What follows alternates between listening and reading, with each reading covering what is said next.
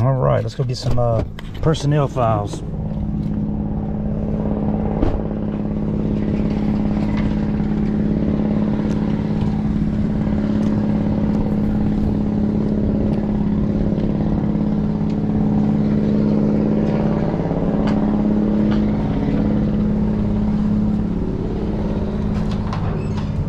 Hey, Mr. Martin, how you doing, sir?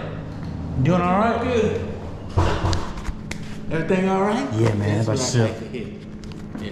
Yeah, just got off work, man. You did? Yeah. Oh, McCarty came up to him and his wife was shopping at where I work at. In Columbia County.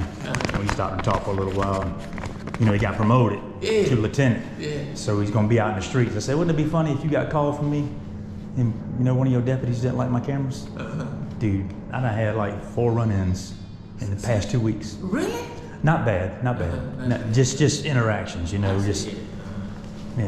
there was one, there was like 8 or 9, they call them epoch cars, I guess that's what they call them. The training cars for the camp out there on Deansbridge Road. Right.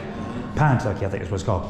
But he was all lined up on the side of the road and I'm just sitting there filming because I thought they was getting ready to throw some spike strips down because all the sirens were on. I was like, okay, we got a high-speed car chase. So the guy came over, he said, I just want to come tell you what we're doing over there. And he was real nice and everything, but he really wanted to see what I was up to. That's what he was doing, making sure I wasn't trying to do nothing crazy.